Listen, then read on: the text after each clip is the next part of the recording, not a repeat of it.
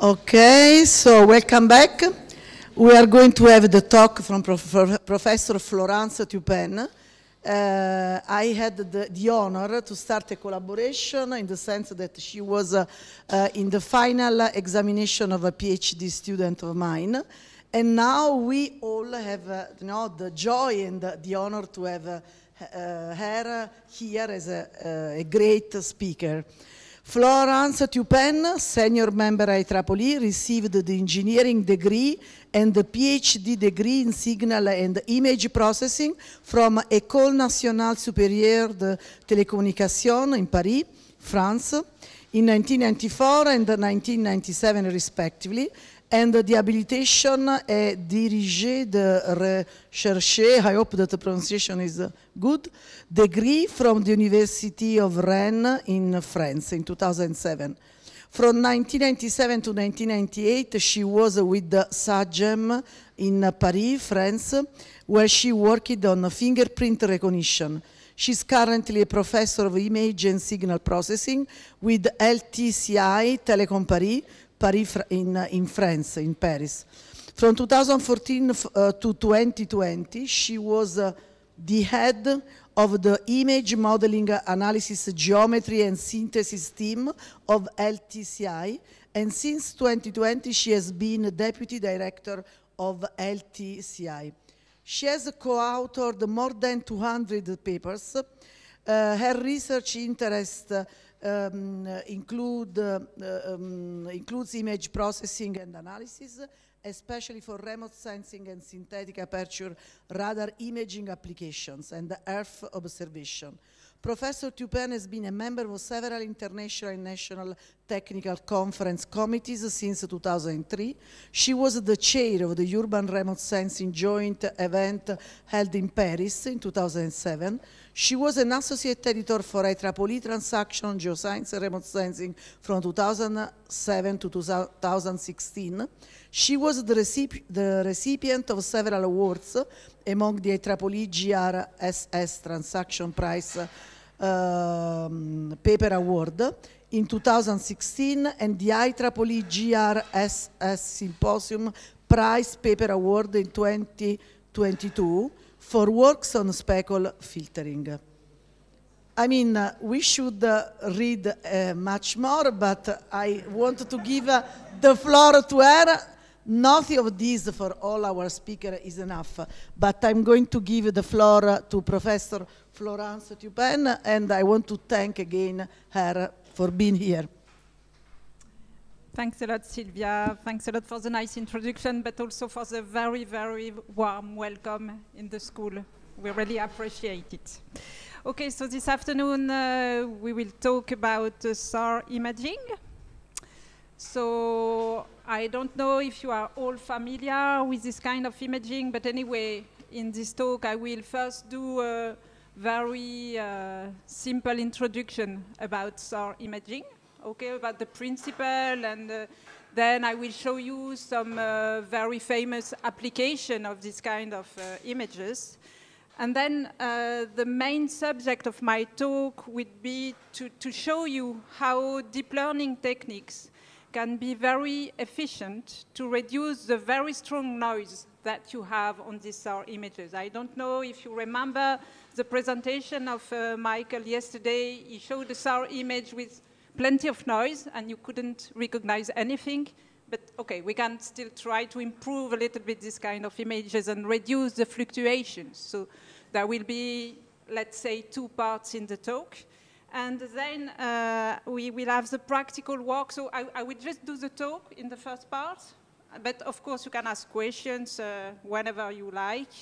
But then in the second part, with Emanuele, we will do a practical work where you will be able to open images, to have a look to the statistics that we have on these images, and try some processing to reduce the fluctuations that we have on this image using deep learning, already trained deep learning networks. Okay, I just would like to thank some of my colleagues, Loïc Denis. Part of the work has been done during the PhD of Emanuele, but also another PhD student, Ines, that I would like to thank also. And you can find the slides but also the practical work, I think, and plenty of other algorithm for other subjects on this GitLab link. Okay.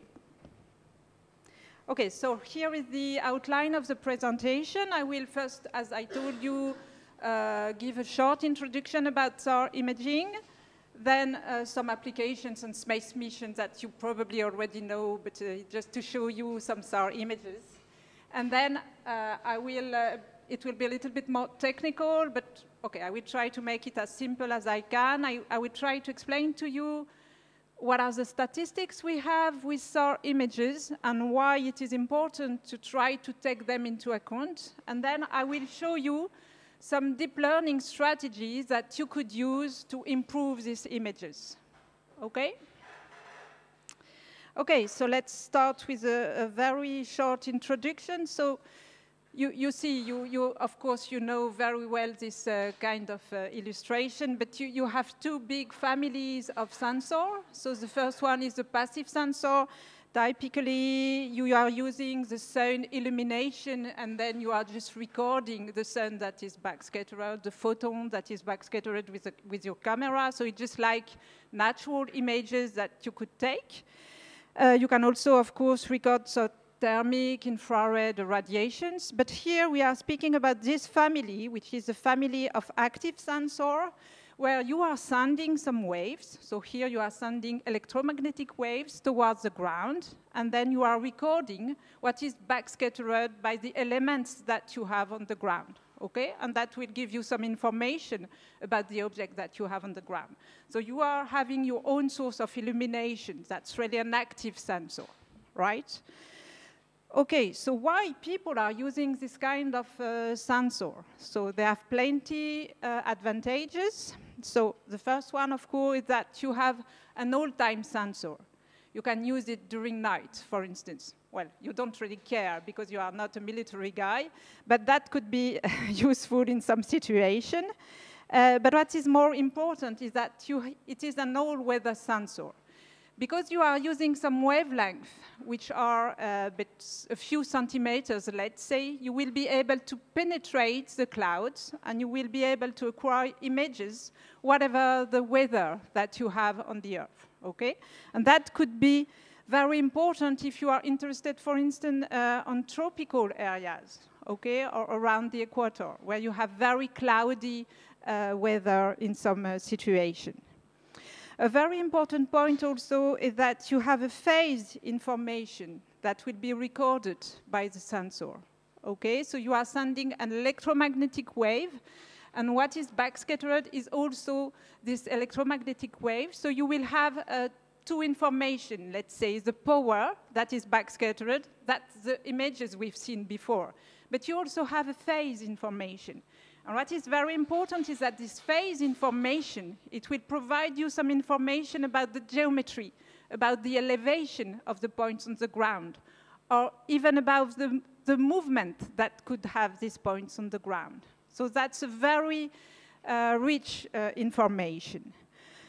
Anyway, in all cases, that gives you a very complementary information compared to natural optical images that you may have with Sentinel-2, for instance. But of course, you may have some difficulties with SAR images. And one of them is that you have these very strong fluctuations of the signal. Okay? And that will be the subject of my focus on deep learning techniques. And another point is that you have very strong geometric distortions. That's because you can't have a nadir-looking acquisition. You always have to have some incidence angle, and that will provide you with some geometrical distortion that you will see very clearly on the images. Okay, so let's have a look. You have your satellite with an antenna is moving in this direction, which is called the azimuth direction. Okay, and it is an active sensor, so it will send some electromagnetic waves. Okay, so it sends the radar pulse. Okay, so just to give you an idea, we have electromagnetic waves of approximately 10 gigahertz, let's say, which means that the wavelength is a few centimeters, right? So then this wave will reach the ground, okay, after some time, and it will happen different things, okay? So first situation, at the beginning of the, all this area will be illuminated by my antenna, by my pulse.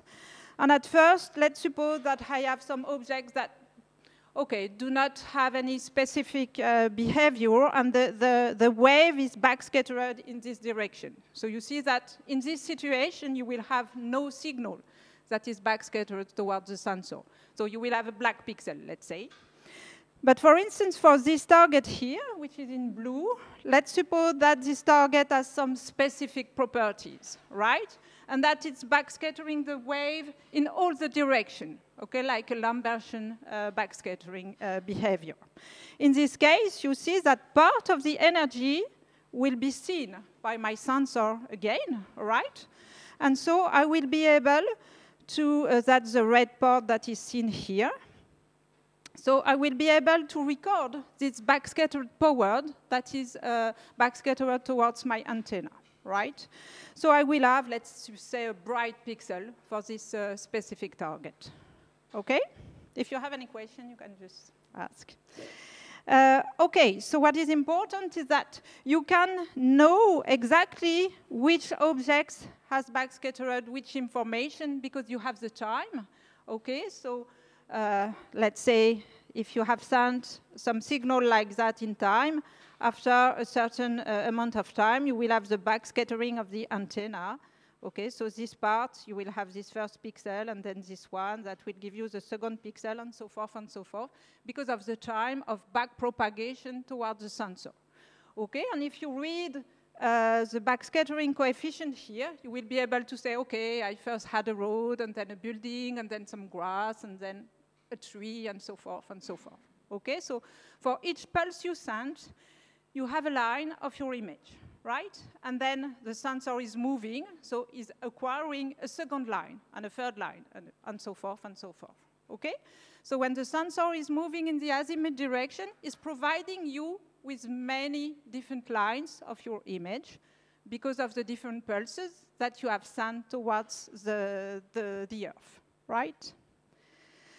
Okay, so here is the second acquisition, and the third one, okay, and each time you have a line of your image. Okay, but you see, if you just do that, you will have a very bad image. You will have pixels that will be very, very coarse. Because in fact, what they have seen on the ground, what is backscattered, is a very large portion of the ground, okay? So usually what you will do is that you see here my blue target. It has been seen, of course, by my first drawing here, but you see it's also seen in the second pulse that I have sent. And okay, it was also seen in the third one, right? So in fact, my blue target, it has been seen by many positions of the sensor, by many pulses that I have sent towards the Earth, right? And what you can do, and it's a very, very nice signal processing method, and it's called the synthetic aperture, you will be able to combine all this signal and create artificially a very big antenna, right? Here, it's just as if you had a very, very big antenna by combining all the positions where you have seen the blue target.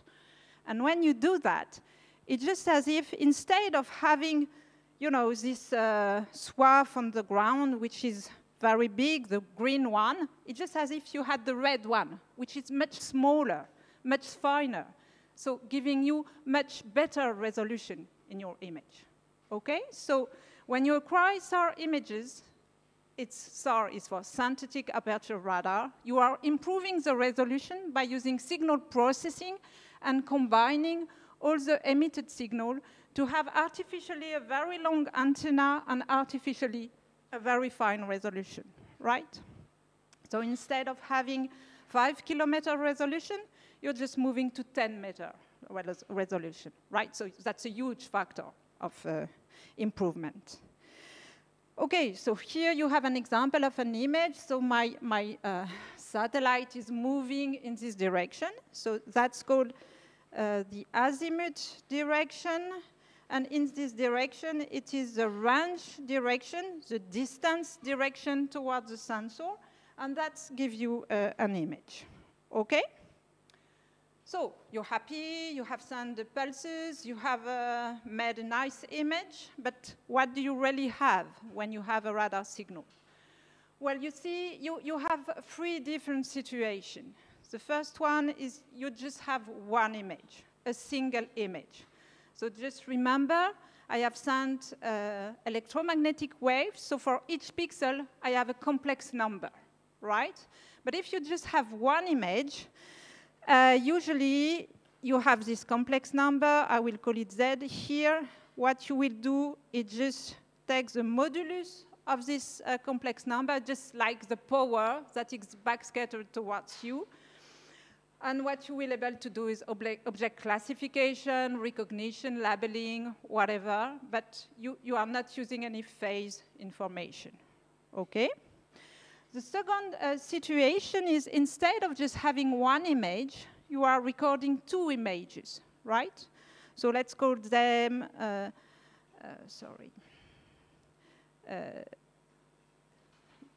Z1 and Z2.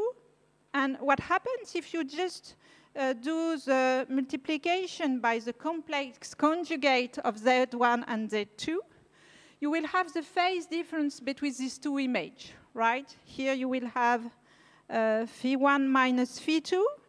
And this phase difference, it will give you some information about the elevation of all the elements on the ground, right?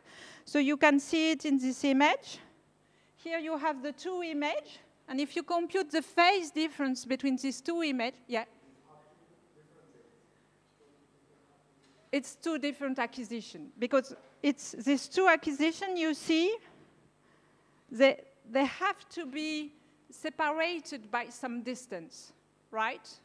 They can't be too close, they can't be too far away, because if they are too far away, you can't do what I'm talking about.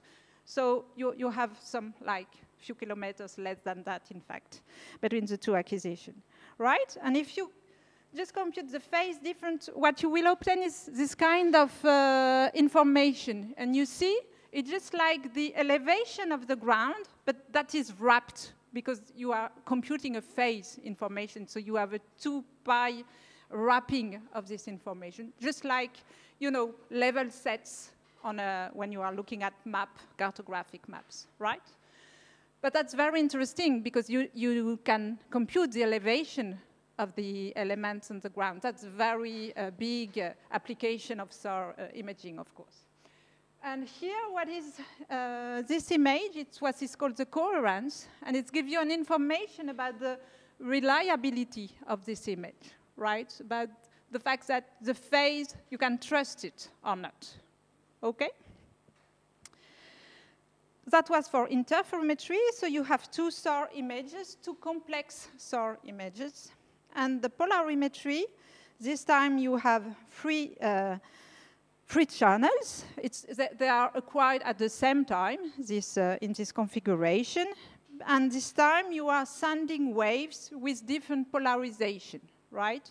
You send a wave with some horizontal polarization, and you are backscattering this, you are recording the backscattered signal either with the same or with another polarization. And that will give you, instead of having just one complex number, you will have a small vector k depending on the polarization that you have used to send the wave and to record the backscattering wave. Okay, so in fact, you have a 3-dimensional vector of complex numbers, and that gives you a very rich information about the backscattering mechanisms inside the pixel, right? So for instance, you may have this kind of backscattering. For this one will be very different from this one. And you can have this, I don't know if you see very well, but the different colors, they are representing the different backscattering mechanisms that have appeared inside the pixel, right? Is it okay for all of you, this different, well, these three situations? So if you just have one channel, you are looking at the amplitude image. It's just like a noisy image, noisy optical image, panchromatic image. If you have two images, you can do interferometry, you have information about the elevation.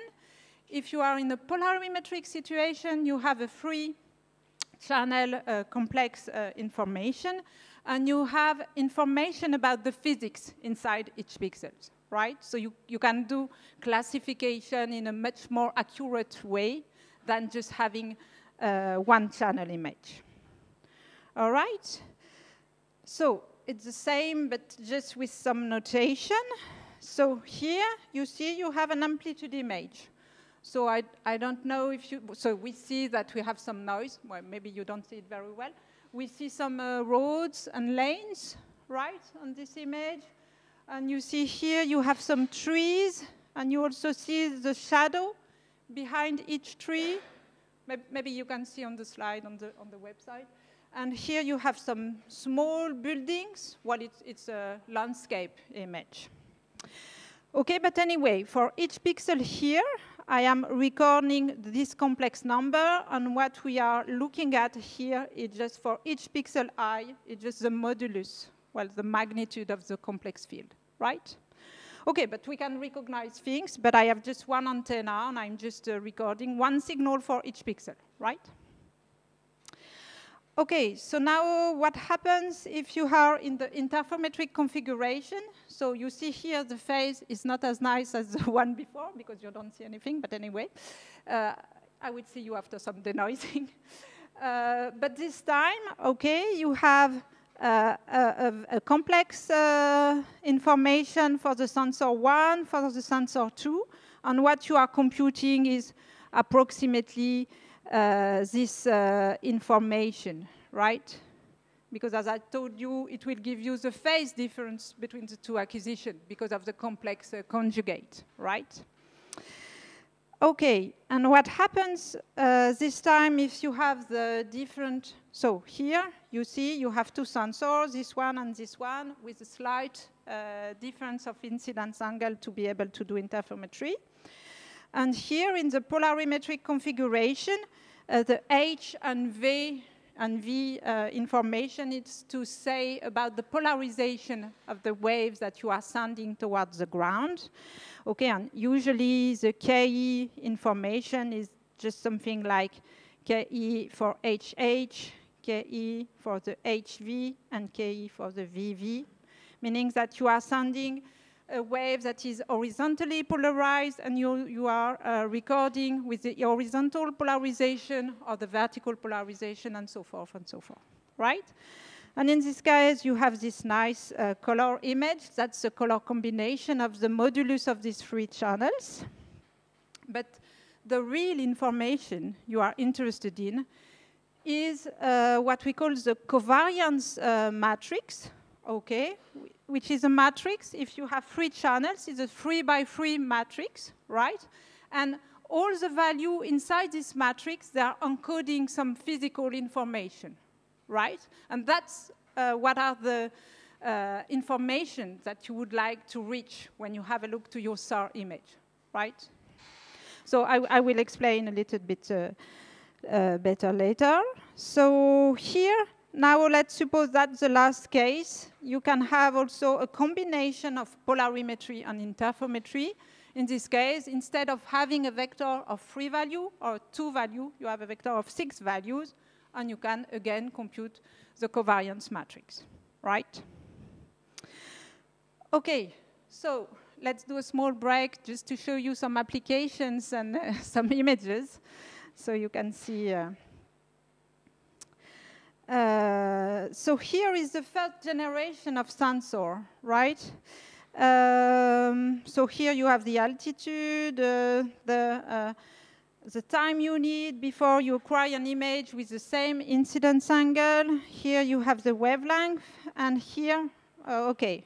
So I've put the band of the emitted signal, but you are not really interested in this information. It's just to say you that the resolution of these images, they were between 10 and 20 meters for each pixel on the ground, okay?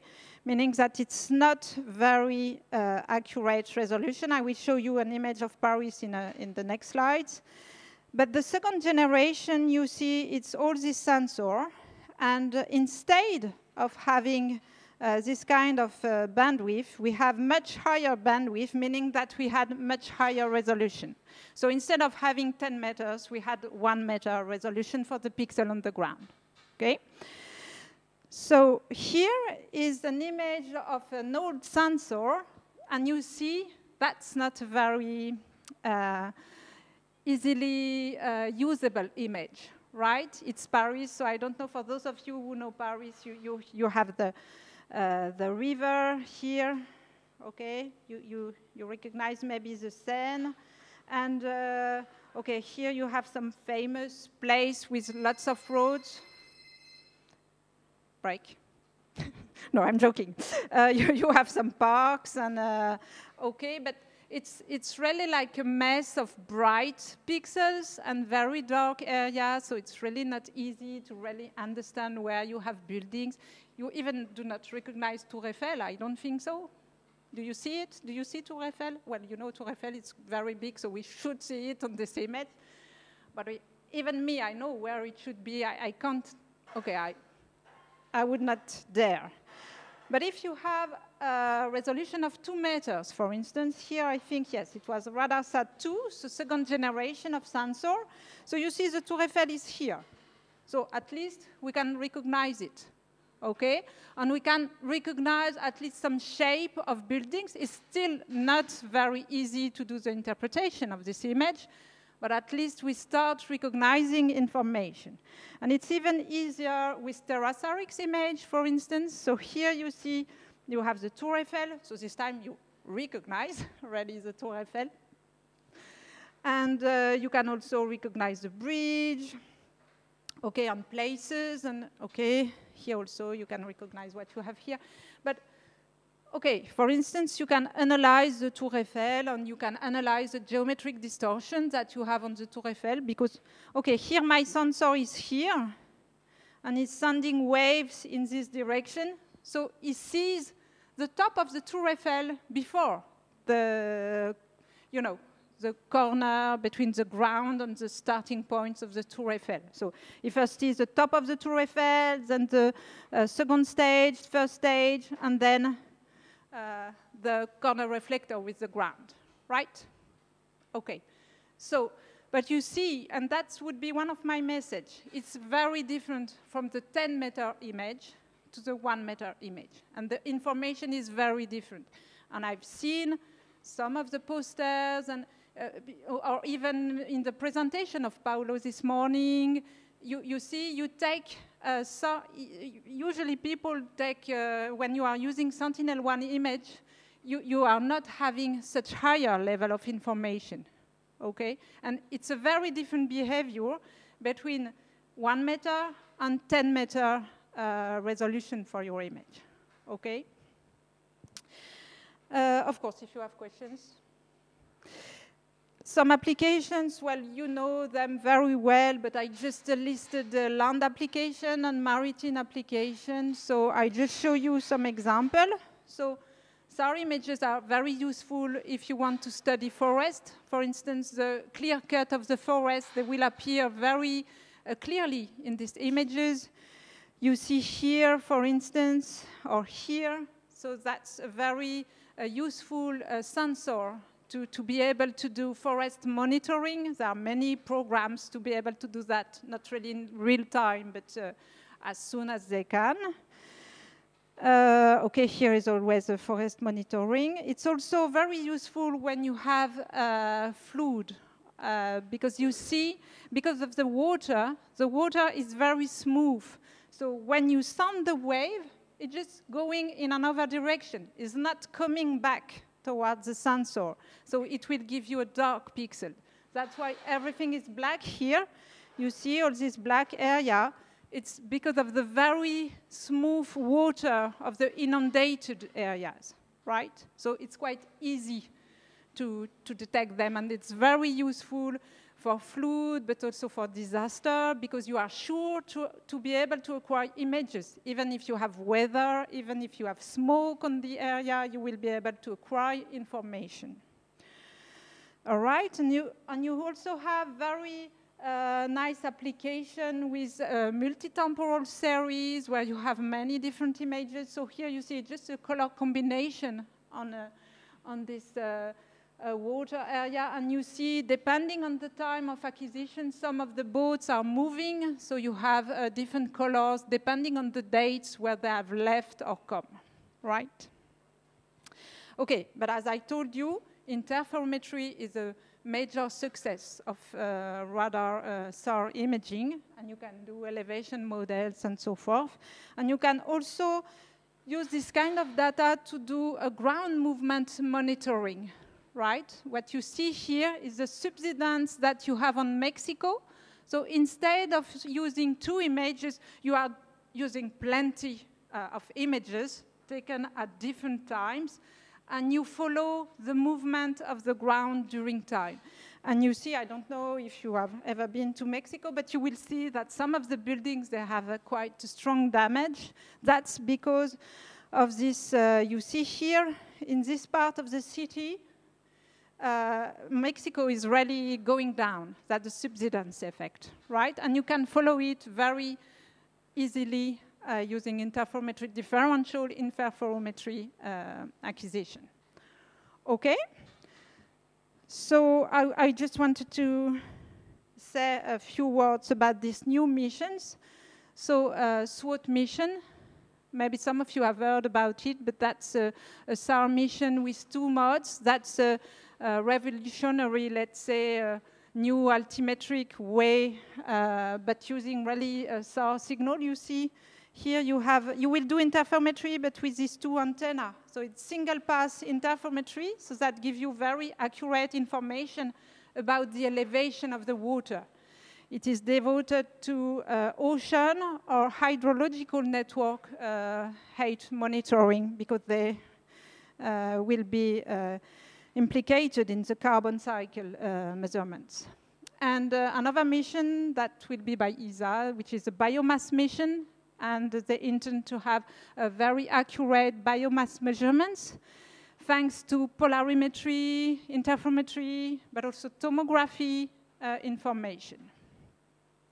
Okay, just to show you that SAR is really important way of acquisition today. Okay, so I move. Do you have any questions about this introduction yet?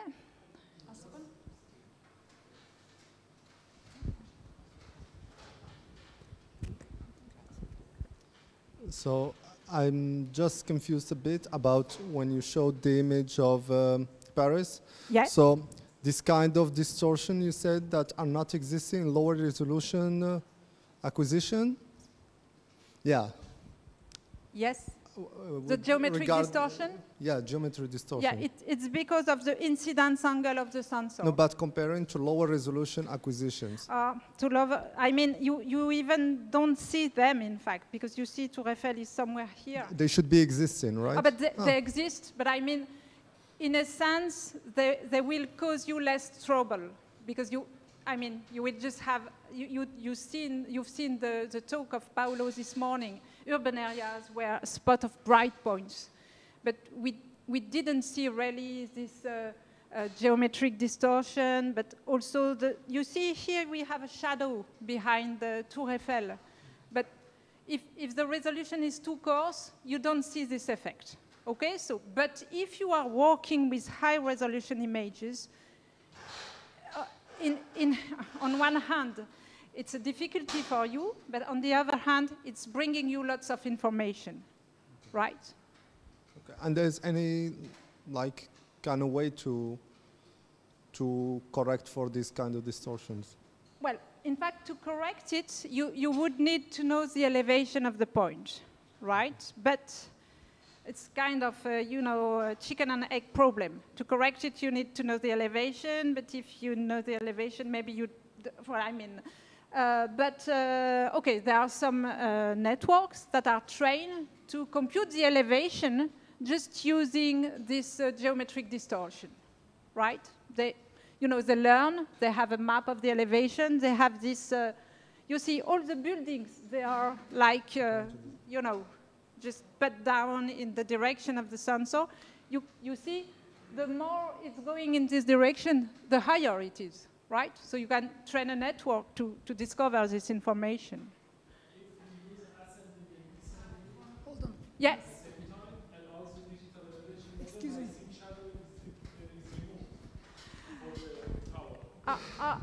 Yeah, if you have information from the other side, of course you have a complementary... Now it is in the ascending geometry. If we use the descending geometry, at the same time digital elevation model, we can remove the shadowing effect of the Yes, you result. can create like ortho image, let's say, that would be seen from, you know, from above. Yeah, yes, sure. Yes. But you have to combine all this information. Yes. But what I just want to say that, okay, the elevation of the object is here in the SAR image if you have resolution under, let's say, 3 meters, right? So you have to take it into account or to ask to the network to try to discover it or whatever you want, but remember that it's in it. Other questions or? Okay, so let's move to some statistics. Well, my point is not really to, you know, to give you plenty of distributions. I will show you the distribution, but my main message is just, if you are from the computer vision family, you are used to natural images. Be careful, SAR images are very different, right? That's just the point. I mean, the noise is different, the content is different, everything is different. Of course, you can say, I don't mind, I just put everything in my network. You can do that, but maybe you can do a little bit better than that, I would say, right? So here, to illustrate my point, you have on the left a SAR image, polarimetric, but that would be the same with just one channel. And on the right, you have an optical image. And you see, so here you have an example of a completely homogeneous area. So it's only grass, right? But you see that on the left, you have strong fluctuations, right? So it's the same physical information on the ground, if you want, but what you are recording with your SAR sensor is something with lots of fluctuation. And that's inherent to the fact that you have sent waves and that they are backscattered towards the sensor, right? You can't avoid it with your sensor, okay? So why do we have this situation? So here is another example. So this time you have the optical image here. And you see, if you take the panchromatic channel, you have a very narrow histogram of the gray level, because it's almost the same information for all the pixels of this area. But now if I take the same information in my SAR image, you see, well, that's not good at all, because I have a very, very big distribution of pixels. I almost have all the gray levels for the same ground, for the same physical information, right? So you see you have dark value, but you also have very bright value, and that's completely spread over all the gray levels.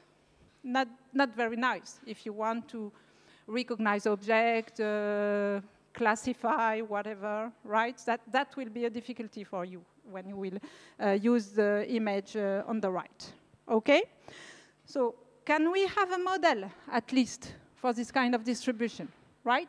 Okay, we can't suppress it. I mean, we can use image processing to suppress it, but when you do the acquisition, you can't avoid having this kind of perturbation. But do you have any modeling of this distribution? And the answer is yes. So Goodman, a very long time ago, he was studying coherent imaging, and he derived this model and explained that inside each pixel, right, you just have one pixel seen by your sensor. Inside this pixel, because you have many small things that are backscattering the waves, and they are not, I mean, your sensor is not seeing just one backscattering element. It's seeing a set of backscattering elements. all these elements, they are giving you, an electromagnetic wave, so just like a vector in the complex plane, and they add all together, right? And you have the red arrow, which is the resulting information that you have for the pixel. But of course, for the pixel, just the next one, you have a slightly different configuration of the backscattering elements, and this summation will end with a completely different red arrow, right? And again for the next pixel, and again, right? So you can derive a very nice model by just using the fact that adding many random variables will give you a Gaussian distribution, that's all.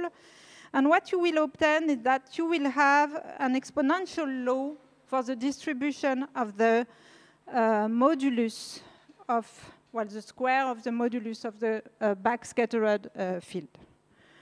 Okay, so I just show you, well, that's the explanation. You have a random walk in the complex plane, and you have the real part that will have a Gaussian distribution, and the imaginary part that also will be a Gaussian distribution. And when you put them together, you will be able to derive the distribution of the phase, the distribution of the intensity, the distribution of the amplitude. Okay, so it's not very complicated. We just don't have time to derive the computation. I just give you the result. So the result is this following. So here you have the distribution of the intensity. So you see the intensity, it's just like the power of the wave. Okay, you take the modulus, you take the square of the modulus, that's just the power that is backscattered towards the sensor, right? And okay, and you are you wonder if you have some reflectivity. So for instance, you have some grass here, so you know this value, that the physical parameter that is characterizing the surface on the ground. You would like to know how will be distributed the power that you will measure for this specific area. You have this model here. So this one is the one we've seen on the image, that is exponential decreasing. Okay, but if you do some averaging of pixel, okay, so instead of taking 1 pixel, you do a small averaging of these 9 pixels, you will improve the distribution, and the more pixels you will average, the nicer the distribution will become, right? But in all cases, you will have this distribution, so you know it, it's given, you can use it in your image processing method. That's the distribution that is written here. So here, L is called the number of look, is the number of pixels that you have average. R is the reflectivity, that's the physical parameter that is characterizing the ground, okay? And you have this distribution. And you see what is nice is that you can use this model, which is called the multiplicative model, which says that, okay, what you are seeing is the truth, the reflectivity, multiplied by some noise, which is called the speckle. And the speckle is distributed exactly with this distribution which are drawn here. Okay, so when you do image processing, computer vision, usually you have an additive Gaussian noise. Okay, so the question here is, okay, here I have a multiplicative noise. How could I go back to my additive noise? A very simple idea is just to take the logarithm. You agree? If you take the logarithm, instead, since you have a product, you will have an addition of the two values, right? So here, if you take the logarithm of this stuff, you will have logarithm of the reflectivity plus logarithm of the speckle. So you have a new model, which is just this one. The new reflectivity, which is the log reflectivity, if you want, plus the log speckle, right? So you have, now you are back to a usual image processing problem, which is just an additive noise. But just be careful. The distribution of this noise, you see this S tilde, is not exactly Gaussian. You have the distribution here. They are derived from the distribution that you have just above. And you see, it is approximately Gaussian only if you have average lots of samples locally, okay? If you do not do any averaging, you just take your image, you just take the logarithm, and you have a look to the distribution of the noise. Well, it's this one. You see in dark blue, it's not really Gaussian. I don't know what you think, but you see it's like dissymmetric on the left, okay? So just be careful. When you take the logarithm on an image, when you are using SAR images, you are not exactly going back to the usual natural image world, right? Is it clear for you? Yeah? Okay. So anyway, we can still have an additive noise if we take the logarithm of the image. Okay, here is just an illustration. When you have additive noise, you have your noiseless image. Okay, so that's my air here, plus some Gaussian noise. If you are with a SAR image, this time you have a multiplication. Okay, so here is R, here is S, and here, if you are taking the logarithm, you go back to the addition of a noise, but be careful, the distribution is not Gaussian. It's called Fisher-Tippett, just forget it, but just is not Gaussian. Okay, I will not take too much time on this part, but you have the same model for interferometric data, polarimetric data.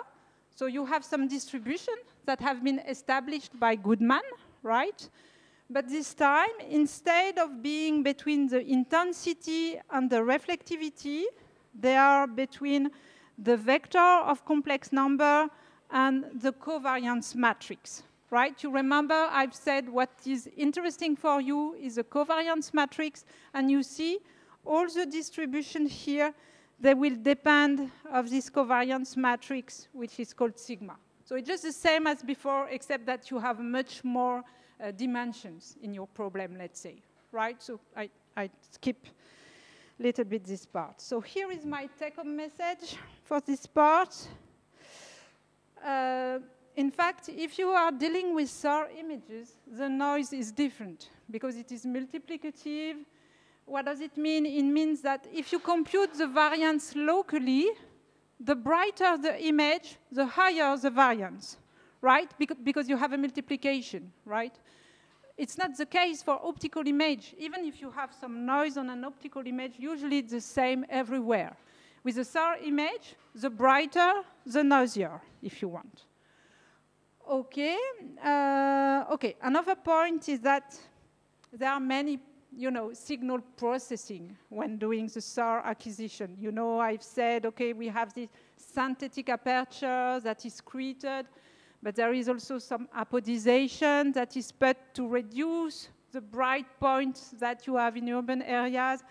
So what does it mean? It means that there is a small correlation between the pixel and the pixel surrounding a pixel, right? So that's something we should keep in mind also.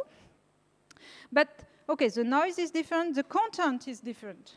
The dynamic of the SAR image is much higher than the optical, multispectral, hyperspectral images. I mean, you have very small value and very, very bright value. I mean, that just like having a high dynamic range, let's say, but it's not for natural images. But also the appearance of the image is different. You see there are many bright points, there are many bright lines.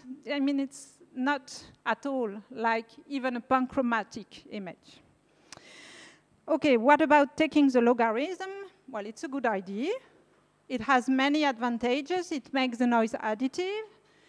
It stabilizes the variance, meaning that now the variance is the same everywhere in your image. We will see that in the practical work, but be careful. Does not make the noise Gaussian distributed, right? Because it's not symmetric for the distribution. And it's not so easy to apply it directly to the polarimetric, interferometric data, of course. To take the logarithm, you have to take matrix logarithm. Okay, so now what about deep learning to help us to reduce this strong noise that we have in the SAR images, right? So I just would like to show you that it really brings very efficient tools to, to reduce the noise that you have on the SAR image, right? And I'm trying to illustrate some different strategies that you could use to exploit deep learning approaches to reduce the speckle noise. So here is just some historical illustration of all the methods that have been proposed to reduce the speckle on SAR images. So the simplest thing is just to do what is called multi-looking. You take a small window of pixel and you average all of them, and of course that will reduce the noise because it reduces the variance, right? And then you have a second family of approaches, that everything related to variational approaches. Okay, so people, they are trying to combine some fidelity towards the data and some regularization on the resulting image, right? So they are doing a combination of regularization and respect of the input information. And the third family, of course, I will focus on this one, is the deep learning one. I'm just very briefly say a few words about the other ones. So first strategy, you just average some samples. Around each pixel, you do some averaging. That will reduce the noise, right? That's a good strategy. But of course, if you have an edge here, when you are applying your Gaussian window filtering, of course, you will mix the information on this part and the information on the other part. So if you have edges, if you have local information, doing spatial averaging is just destroying some information. You are losing resolution when you do these kind of things. All right, so then people have improved this method. Instead of taking, you have a pixel, instead of taking the pixel around to do an averaging, you're trying to find candidates to do the averaging elsewhere in the image, right? And to find the good pixel, this one, this one, this one, for instance, you are comparing patches around the pixel, right? So you do not say anymore that the pixel to be averaged, they are locally around my pixel. They could be anywhere in the image, but I have to find them. And the right way to find them is to use the small patches. It's what is called non-local means, everything related to patch comparison. It was very efficient, but anyway, deep learning methods are even better. I'm just saying a word about the variational approaches, because that's the level number, well, that's one way of introducing deep learning methods very easily. What is the idea of variational approaches? Is that you have an image, okay, Y, it is your noisy image, right? And you would like to find a new image, which is X, okay, and this image, X, you're looking for it in the world of images, okay, and to find the right image, you're trying to minimize an energy, okay, a functional if you want, okay? And this energy is split in two terms. This one, which is just using the Goodman model I've shown you before, it's just saying, okay, if I have a dark value in my noisy image, probably I also have a quite dark value in my filtered image. Okay, and if I have a bright value, probably I also have a bright value. Okay, so it's just some things that tell you, okay, you should respect the image that you are starting from. And then there is another term, which is called the regularization, which is trying to inject some prior information about images. And in particular, it's just saying that images, they are not noisy, okay? They have flat areas, and you don't have fluctuations everywhere. So this regularization information is trying to inject the knowledge that you do not have so much variation in images. Okay, if you take a natural image or a denoised image, you should not have so many small fluctuation, high frequency information everywhere. Okay? So let's have a look.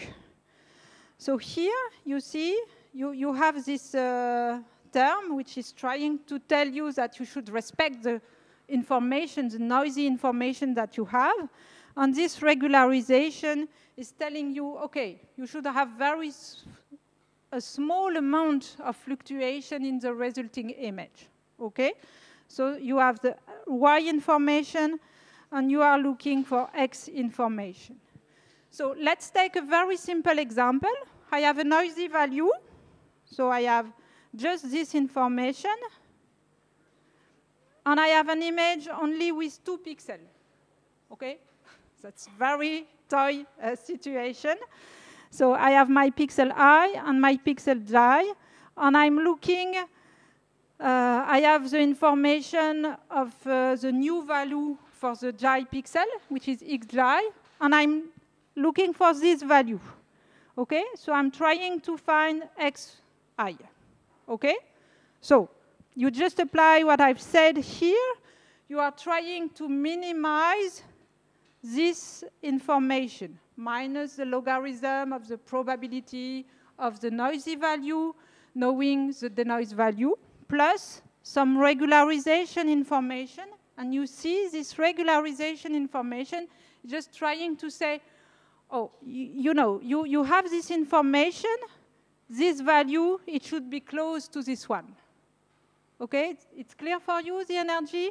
It's just, you are looking for xi value, okay, that is close to the noisy value, which is yi, that I have represented here, but which is also close from this xj value, which is the value of the neighboring pixel. Okay, of course, it's a oversimple situation because I just have 2 pixels, and I know, of course, the noisy value. And in this situation, I also know the value of the denoised neighboring pixels. But you see here, if you plot this information with the Goodman model, you see that you have, of course, if you have no regularization, you will, of course, only have the likelihood information, so you will obtain this information. And if you don't have this information, you will end up with this solution. So you see you have a solution where you are keeping the noisy value or having only the value of the neighboring pixel, right? That's the 2 extreme situation. And of course, in between, you have a compromise between the regularization is this one, and the data fidelity information, which is this one. Okay, and the variational approaches, they are trying to find a compromise between being faithful to the noisy information and respecting some regularization in the image. Okay? But you see, it's not convex function, so it's not so easy to do the optimization, so people will develop some strategy to be able to do efficiently the optimization of this information. Okay, so I'm just skipping the different way. So now let's move to these different approaches. Okay, so we have 3 families of approaches to apply deep learning methods to the reduction of speckle. So the first family is what is called plug-and-play methods, which means that we will use the variational framework that I've shown to you before, and I will replace the regularization information by some neural network that has been trained on natural images. And that will be not so bad, right? So you are using the Goodman model, well, I mean the statistics that we've seen before for the fidelity term, and you are just plugging some regularization that you have learned on natural images. Okay? That's the level 0 strategy. But then we can use a usual way of doing denoising with deep learning approaches is we are trying to create pairs of images, a noisy image, a ground truth. We give that to the network, and we train the network to be able, starting from a noisy image, to give a ground truth image. Okay, but you see here, the problem with the supervised approach is that we need to have ground truth images, okay? Meaning that we need to have images, SAR images, without speckle. And okay, I will show you some idea to create these ground truth images, but that's not a perfect way of, because we don't really have ground truth SAR images, okay? And the last family, of course, is the more efficient, but it's sometimes not so easy, to have unsupervised method. You only have noisy images, but you are able to train the network. I think Michael spoke about self-supervision method. That this kind of approaches, I mean the same idea behind, that you only have the data, noisy information, and you try to formulate the problem so that you can learn some intrinsic representation that will give you some denoised information.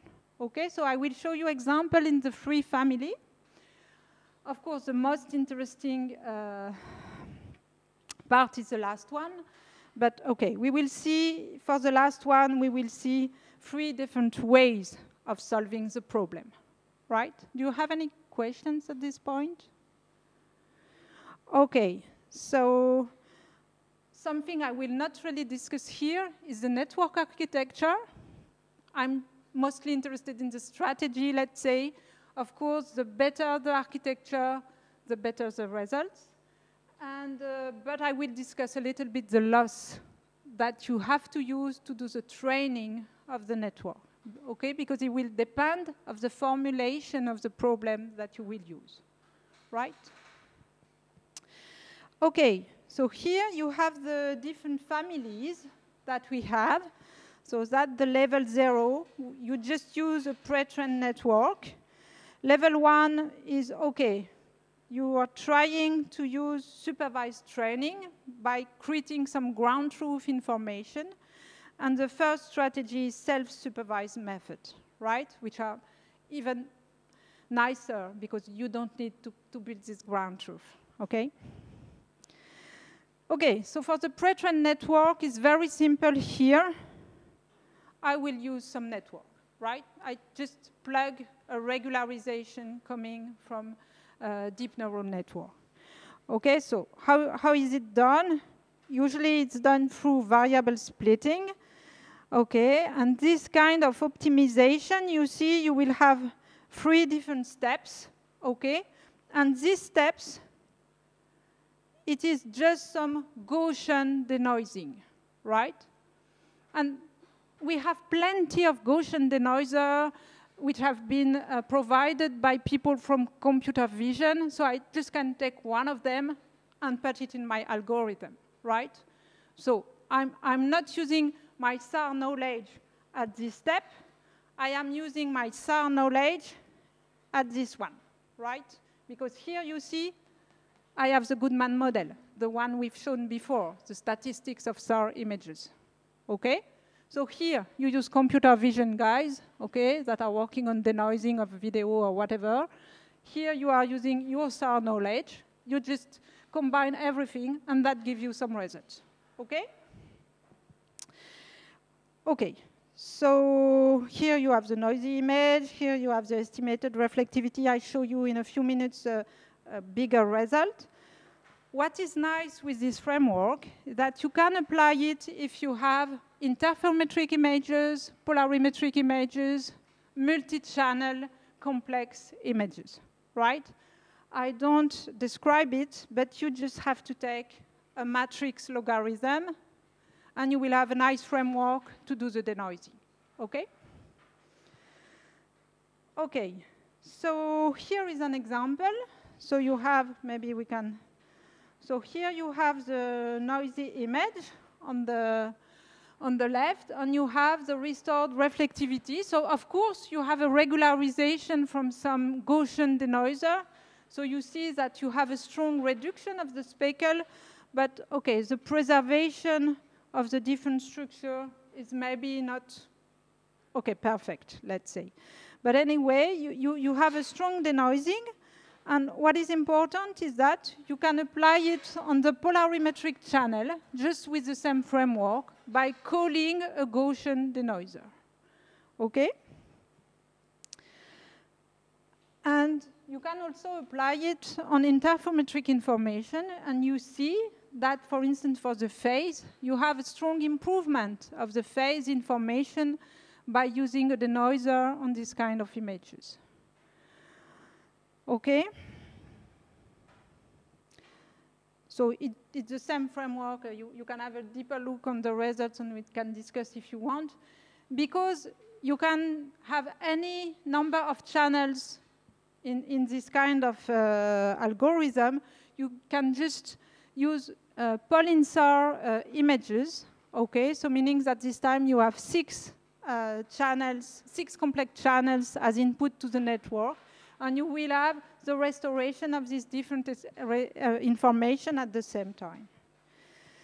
Okay, so that was just using a Gaussian denoiser inside a statistical statistically adapted framework.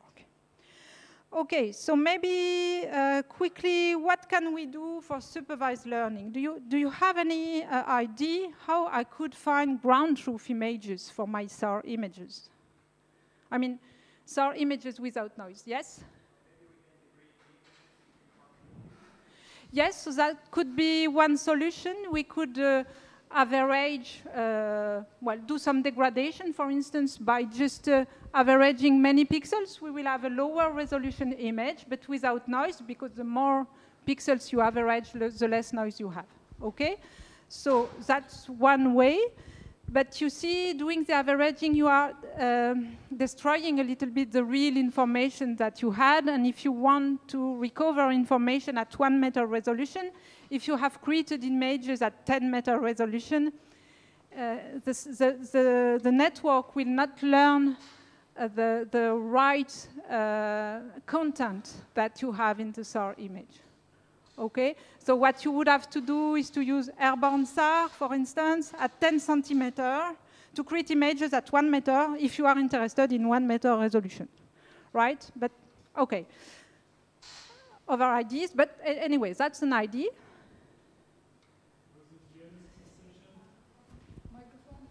Yeah, sorry.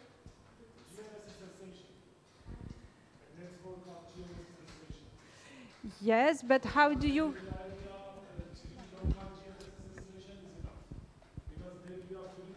Now is more than one, and we can provide the model.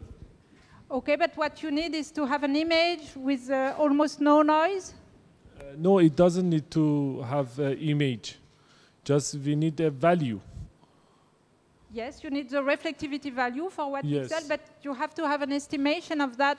If your aim is to provide images without any fluctuation for measurement, physical measurements, how do you, okay, you can wait for This is the major problem of INSAR. If you want, you don't want to use the any GCP, any in-field situation, it is not acceptable. And in all the papers and all the reviewers, all the experts, Professor Hansson, more or less 22 years ago say INSAR is good, but without validation is not good. Yes, but here I'm just speaking about speckle reduction, so I'm even not speaking about interferometry in SAR and so forth. And if you are just interested in the reflectivity, you can at least use, I think what was your idea, just to average images, at least to have a kind of ground truth image. Yes. Okay, so that's one solution. Okay, you can just wait because the satellite is coming back again and again on the same track. But what is the problem if I do that? If it's changing on the ground, when I do the averaging, I'm not really estimating a good reflectivity. You agree with that? Okay, but anyway, that could be one way to do that. So, okay, I think with the course of Michael, you already know. So theta will be my parameters. Here is the noisy image, here is the ground truth image, and all the question is how can I compute some ground truth image? Okay, so here we can try to do that. So we take many images, we do some multi-temporal averaging, right? And then we will simulate some noisy images just by multiplication by the noise that I've shown you before, and I will have some pairs of noisy and denoised images, right? And then I can train a network to do the denoising. Okay? So, yeah.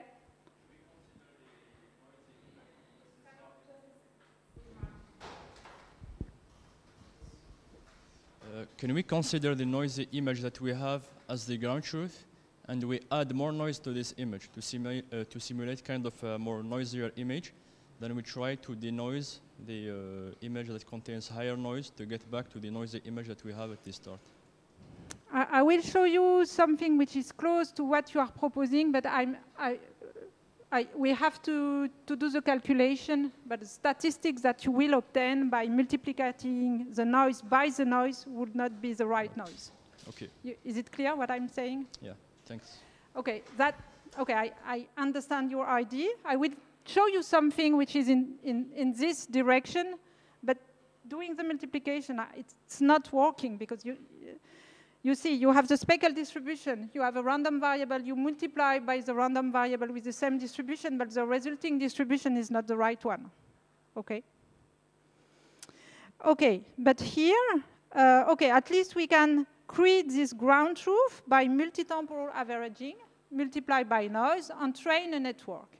What is the problem with this strategy is that, you remember, I told you that there are some specific processing by the space agency when they provide you an image. Okay, they are doing some apodization. They are doing some zero padding because of the sampling of the image. And all this processing, they will modify the correlation of the noise in the image, right? So if you are just multiplying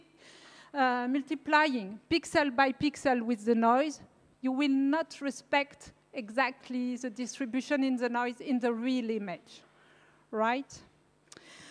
Okay, so anyway, you can do that, and you will obtain this kind of result, and that's not satisfactory because to be sure that the speckle is decorrelated, you have to reduce the resolution. So that will give you some blurred image. Okay, for those who are interested, I could explain later, but I want to keep time for Emanuele. But anyway, let's move to the better, to some more efficient strategy, which are the self-supervised training strategy. So I will skip this one, but I will explain the two other strategies. Okay, so the first one is the one that you are approximately proposing, which is just using noisy images, right? So it has been proposed in a very famous paper, which is called Noise to Noise. And in this paper, they have shown that you don't need ground truth images, right? If you just have noisy images, at least pairs of noisy images, you can train the network. Okay, so what you do is you give to the network a noisy image as input, is trying to predict something, and you evaluate, you supervise the output of the network with another noisy image, right? So you just have noisy image in your network, okay? And it will just give you results which are as good as the one that you would obtain by using a noisy image and a ground truth image to do the supervision. Okay, you don't need the ground truth image to do the supervision. You can just do the supervision with a noisy image. Okay, so it's what is explained in this thing. So maybe just to show you here, you have the loss that you are trying to minimize. If you have the ground truth, that's the function that you are evaluating. And if you have only noisy information, so here you are optimizing in this way, and then you are optimizing in this way, but in average, what you will obtain is exactly the same minimum as if you have the ground truth image, right? Because the network is trying to predict something, and each time it only has some over-noise realization to lead its choice, right? So the only solution is that, in average, it will go toward the expectation of the noisy image, okay? So you can just apply this framework. So you take the ground truth image, you create two noisy images, and you use the second one to control the output of the network. Okay, so the question is, when you are using SAR images, how can you have too noisy image? Okay, so the answer again is you just take a new acquisition of a SAR image by just waiting for a new temporal acquisition. But again, one of the problems that you may have is that you have changes between the two acquisitions. So to solve this problem, either you try to control, to have a very reduced time between the two acquisitions. That's a simple way to do that. A more efficient solution is to correct the changes that you have in the second image so that it looks like the first one. It's a new noise realization of the speckle, but the content is the same as the first image. Okay? And to do that, what you will do is that you will subtract the information of the second image, add the information of the first image as approximation, and you will have compensated for the change that you may have between the two images. Okay? So I don't describe things in details, but you have the codes on the GitHub page and also the paper that is describing the different steps to do in a smart way the change compensation. I just show you some results. So here you have a denoised result of the image on the left. So you see this time, okay, maybe it's blurred for you, but you see it's very noisy on the left. And we did not lose resolution because we have only used real images. So the correlation, we don't mind this time. Even if we have correlation, spatial correlation of the noise, there will be no influence in the denoising results, right? Okay, we have put the weights of the network, and it's also working for things that maybe interest more people, which is GRD products. And in this case, you also have a good restoration of the information that you have in the image. Okay, I just take, so I skip this part. I would just like to show you this method, because I think it's a very, very nice way of training the network, because you just use one SAR image to do the training. You see here, I had to have one first date and a second date, and I used both of them to do the training. Of course, at the end, I have the denoising of just one image, but to train the network, I had to have two images. This time, you can just train the network with one image, okay? And how is it possible? It's possible because you can decompose the information that you have in the image between the real part and the imaginary part. And that's not a very intuitive solution. Because you see, if you have a look to the phase of a single SAR image, you have almost no information in this phase. Okay, so it's a little bit surprising that the fact that you have the phase, in fact, it's a way of splitting the information that you have in a complex field of the SAR image. You put the real part on one side, you put the imaginary part on the other side, and you will do exactly noise to noise, but by feeding the network with the real part and controlling and supervising the network with the imaginary part, right? So, nice thing, because you don't need to have pairs of multi-temporal images. You have plenty of single look SAR image, so you can train your network with plenty of images, right? So it's a very, very nice idea. Why is it working? It's working because the distribution of the real part, well, the real part as a random variable is independent from the imaginary part seen as a random variable. Okay, and that's Goodman model that is giving you this information. Okay, so what does it mean? It means that here I have the real part, I put it in my despeckling network, it's trying to give me an estimation, which is the R, this information here. Okay, and to check what is, well, to do the optimization of the loss, to do the training of my network, what I will evaluate is exactly this loss, which is the estimated reflectivity, where you take the logarithm plus this information, which is your imaginary part. You take the square of it and you divide by the reflectivity, and that will be the loss that will be optimized by the network, okay? So you see, you have no ground truth, you have no second image to do the training, you have just split real part, imaginary part, and you can just train the network with as many images as you have in your database, right? Okay, so, and when you are in testing time, you will do an estimation with the real part, you will do an estimation with the imaginary part with the same network. I mean, it's completely symmetric, the behavior of the real part and the imaginary part.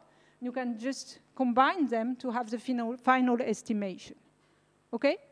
So you have two estimation of the reflectivity, and you just average to have the result. But it's the same network. I mean, you have just done the training one time.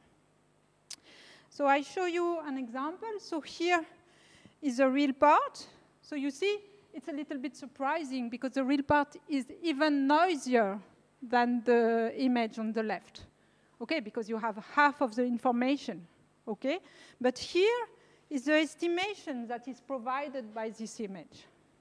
And here you have the imaginary part, and here is the estimation that you have just using the imaginary part. And when you combine them, you obtain the final estimates that is given here. Okay, so what is nice is that it's completely self-supervised. You don't need any external information to do the training. If you have a new sensor, you can do the training. Whatever the apodization that is applied to the SAR image, you just don't mind because it will not modify the independence between the real part and the imaginary part. Okay? So I will, so here is another example of this kind of strategy. You can apply it also on aerial sensor. Here is Onera sensor SETI. And you also can do this framework in, by using, by using multi-temporal images, but I don't have time to discuss this point. So I will just say a few words of conclusion on this slide. So it's quite important to take into account the statistics that you have in the SAR image when you want to reduce the speckles that you have in this image. So the first point is that try to use the statistical models that have been established a long time ago by Goodman, because that's very basic, well-adapted distributions, at least to have a first approximation of the speckle. And then you have plenty of strategies to be able to exploit the diversities that you may have in the data. So the first strategy we've seen is to use temporal diversity. You just take two images and you just train the network with this temporal diversity. So be careful, you have to do either a change detection, either a change compensation. I've not described this one, but it has been studied by some Italian team, Molini and so forth, using the spatial diversity, meaning that you are masking some of the pixels to do the estimation of one pixel.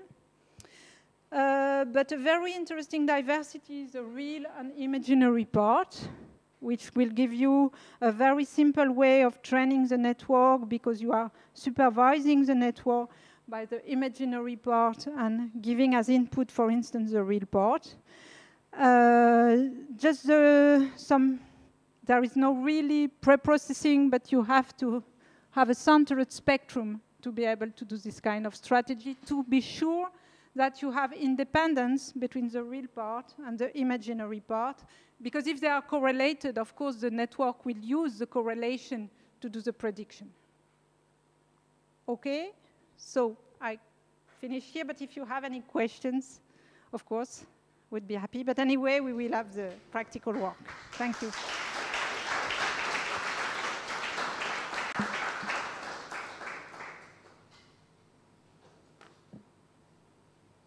Any questions?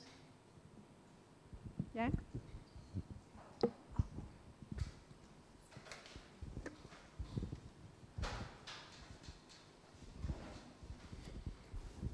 Thanks for your presentation. It was very clear.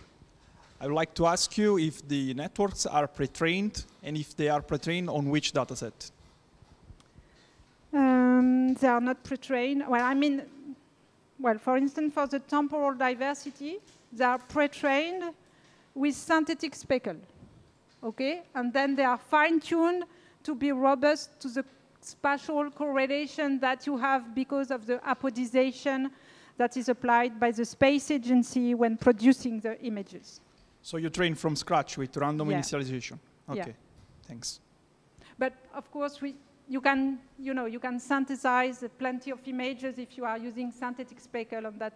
You can always create ground truth images by averaging very long time series of images. That's no, it's not very costly. Well, we are providing them on the website if you need some ground truth images. The problem is that these ground truth images, if you multiply them by speckle, you are not taking into account the transfer function that you have of the specific sensor that you will use at the end. And what happens is that this transfer function, it is correlating a little bit the speckle.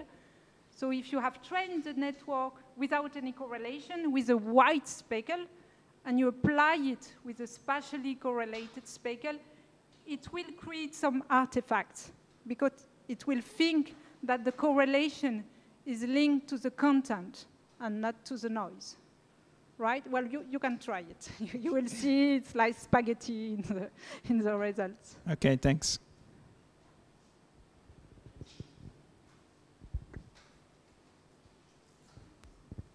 I'm sorry. Thank you for your presentation. Yes. Yeah, can you speak loudly? If we have, for example, 50 images, 50 SAR images, and some of package and application to process time series of SAR images, such as PyGMT SAR, work on the RAR file, which directly we downloaded from the ESA website. Okay. Yeah.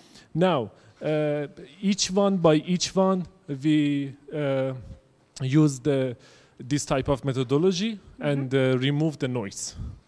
And how we can input this to our package to start the analysis of time series. Because we have to open this from the RAR file.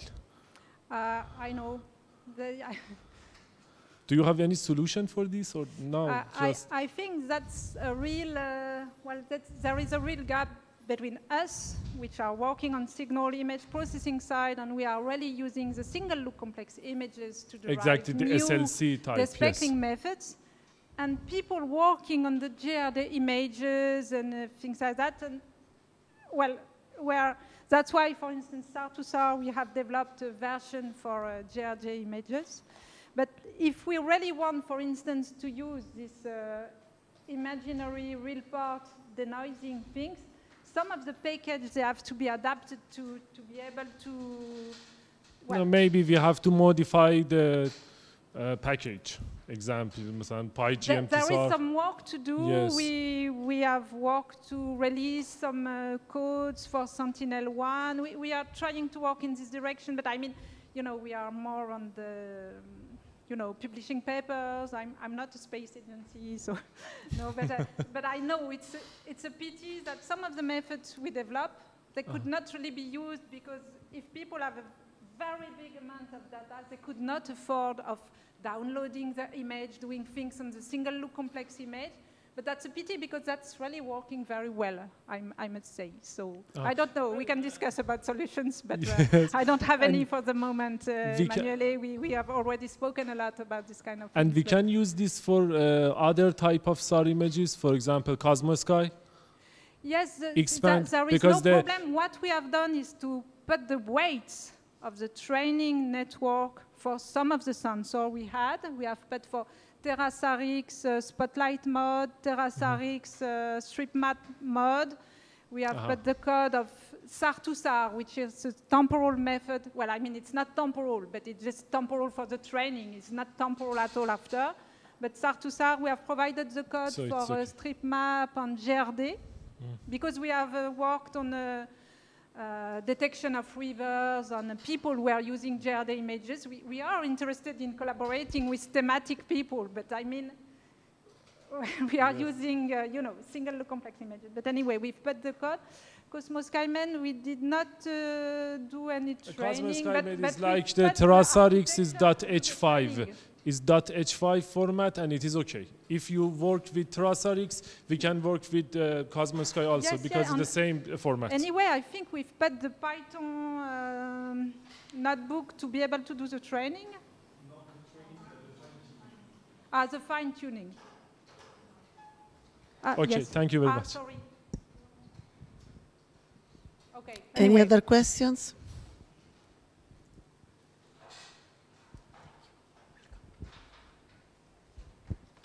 I was wondering if you can just re-explain a bit what you said about the effect of the processing done by the space agency for the product SAR. Well, you see, here is a single look image, okay? And here is the spectrum if you compute the Fourier transform of the complex image, right? And you see, well, it's in reverse gray level, but it's having like a Hamming apodization. And you know, we have this Hamming apodization because people are trying to reduce the secondary lobe of the sink, the cardinal sin that you have for very strong targets. Okay, you see this cross signature that you have in SAR image. To reduce them, you will put some apodization in the spectrum, right? So, of course, you can suppress this apodization, but that will bring back this cross. And if you train a network with images with this spectrum, but with a white speckle noise, the network will not understand that this apodization induce some spatial correlation of the noise. Okay, so you have a white noise. A white noise, it means that it's completely independent from one pixel to the other. And you have a real sensor where you have a correlation between the speckle at this pixel and the 4 nearest neighbors. And the network, and that's, well, be careful. If you take a network that has been trained for white noise, even speckle noise, and you apply it on real image, it will create artifacts in flat areas because it's not understanding that there is this apodization because it has never seen it in the training. That's why this SAR to SAR method, it's robust against this spatial correlation because it's only trained with images that has seen this correlation. And for this method, which is called Merlin, this method is also robust because the real part and the imaginary part, they are still independent, even if there is this spatial correlation. Is that clear?